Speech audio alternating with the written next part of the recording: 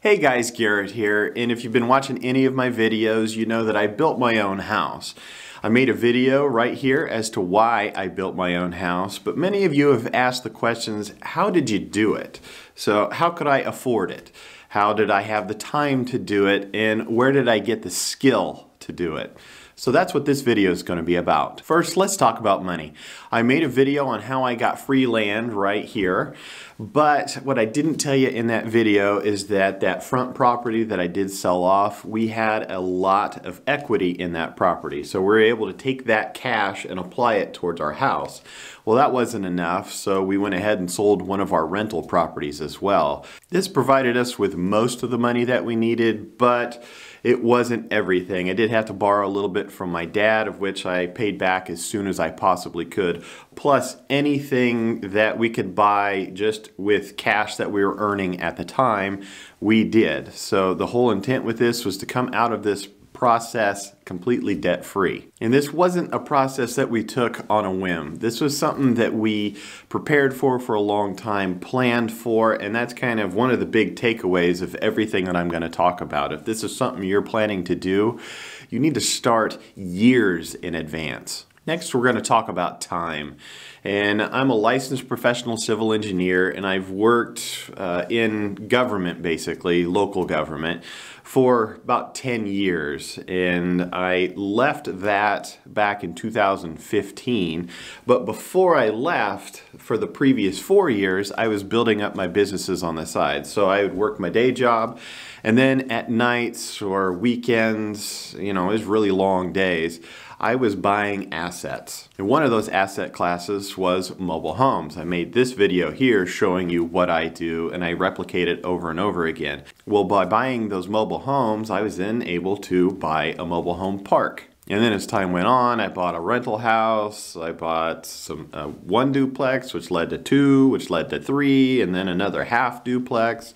So as time was going on, we're buying these assets and fixing them up and then getting them to where they're cash flowing really well. So when I left work in 2015, I had the side businesses going and they were cash flowing, and I wasn't allowed to leave work, at least that's what my wife and I set up, until I met certain benchmarks as far as income. And while we were working up to this, we were also slashing everything in our budget that we possibly could.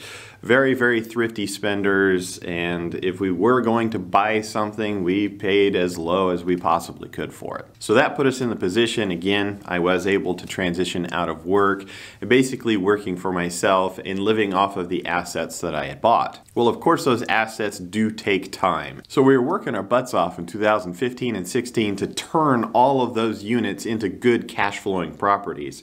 And the nice thing is when you have these units and you've turned them, you know, when we go in, we try to do everything at once so that when we do have to touch that unit again, it's very minor as to what we need to do. Therefore, it takes less time later on. It also takes a heck of a lot less money later on too if you do it right up front. So that's what we spent a couple of years trying to get right. And then I hit the point where we were going to either buy a house or build a house. And our dream was to build a house, but we just weren't sure if we were ready to take that leap.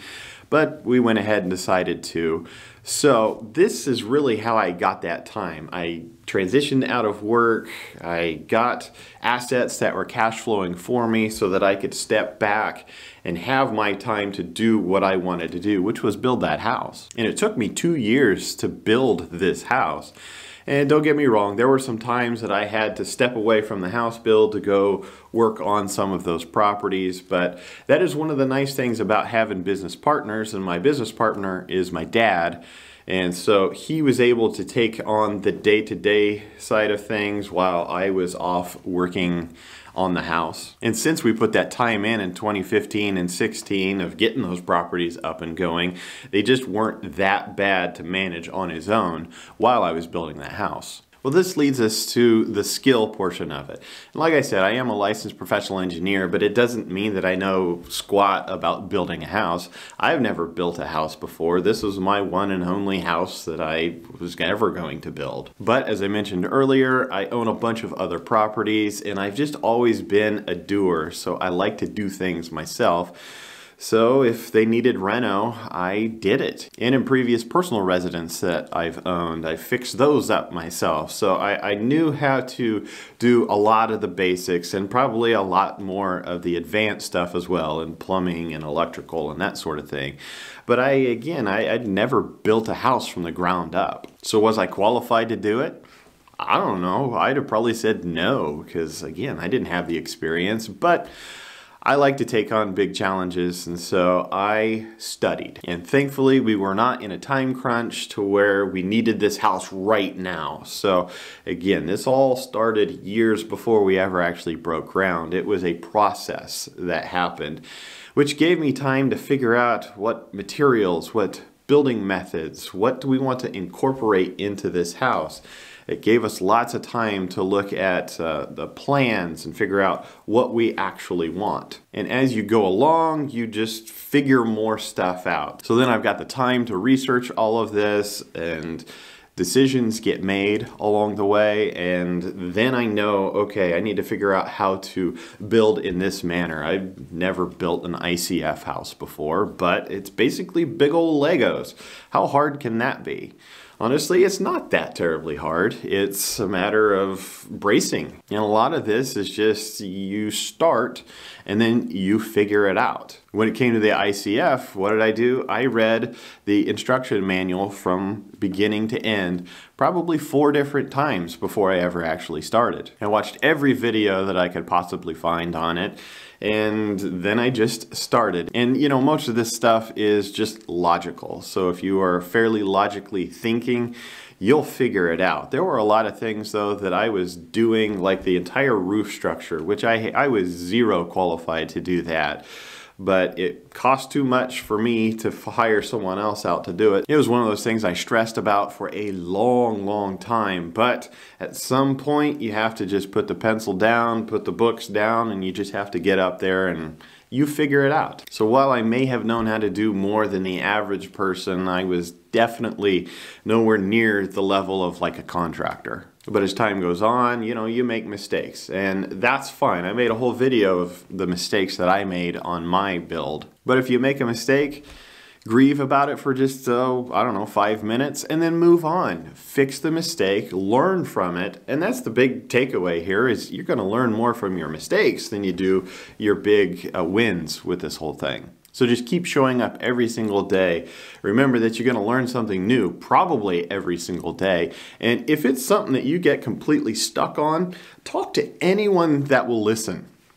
Don't go to them with the attitude of, oh, I'm better than you, or I know better than you, or any of that kind of stuff. Go into it with a sense of humility, a sense of humbleness, and honestly, everyone will want to help you at that point. So don't be afraid to make phone calls, call different contractors, or if you're working with some subcontractors and you're not sure who to hire for this next thing, talk to all those subcontractors that you have already hired, and a lot of them will have great contacts for people that they know do really quality work. Just keep an open mind and be thankful for the people that are helping you with your project, as well as those that are giving you advice. And then in my case, I have to be super thankful for my entire family. My wife, because she was watching my son while I was building, and then she had my daughter at the same time. My dad for helping me through a ton of this. My sister for helping me a bunch. I actually had a helper the vast majority of the time that was with me helping on that build. So without him, I don't know that I could have done it. Just enjoy the process, get your family involved, take lots and lots of pictures, and then you've got something that you built yourself. No one can take that away from you, and it's one of the coolest feelings that you can have. Make sure to hit that like button down below, as well as subscribe. I'll see you guys next time.